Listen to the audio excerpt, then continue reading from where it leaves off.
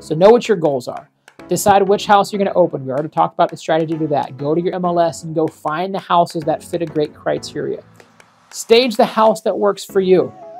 We'll talk about that a little bit more when we talk about in the house. We're going to stage it, know what the house is, prepare to build those relationships and have the necessary tools. You wouldn't go to a farmer's market and just have a blank table or sit in the back. You would have a booth and tablecloths and handouts and sign-in sheets and being professional.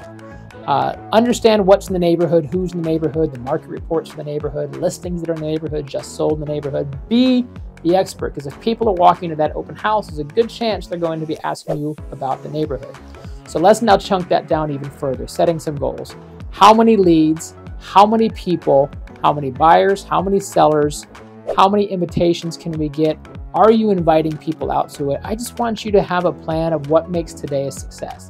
I think so many times agents or anyone go into an activity, an event, an open house, a day of prospecting, a day of cold calling with zero expectations and zero goals, and they just finish the task, yet they can't really evaluate was it successful or not. So I'm going to encourage you, have some goals, know what you want to achieve.